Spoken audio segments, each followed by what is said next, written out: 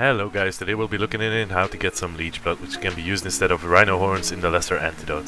Now, they come from leeches. The leeches are aggressive, they will jump at you if you come too close, and some of them carry a disease, which is not great.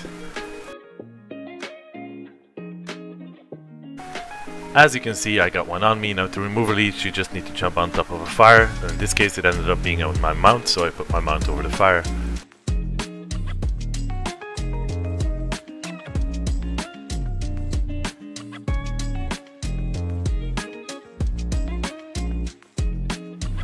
Now you can get rhino's horns, which would also work in the recipe if you're able to take them down, or you could just kill a death worm, which will also give you a lot of leech blood.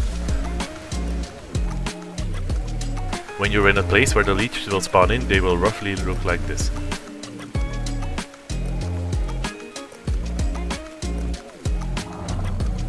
To be safe from the leeches, you will want either a large animal you can stand on or use the raft.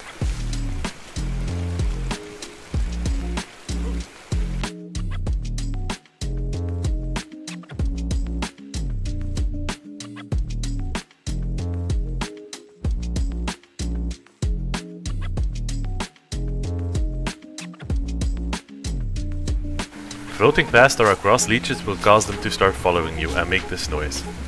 Now at this point you could go to a safe vantage point where you could shoot the leeches from, or use the cinema crops or shoot them from the boat.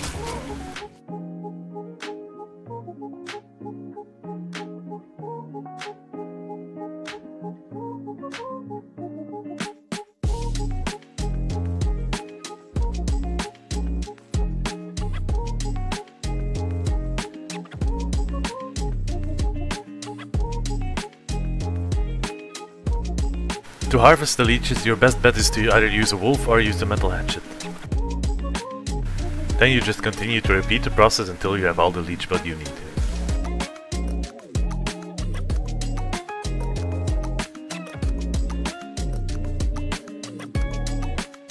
There we go, and now we can cure ourselves of our swamp fever.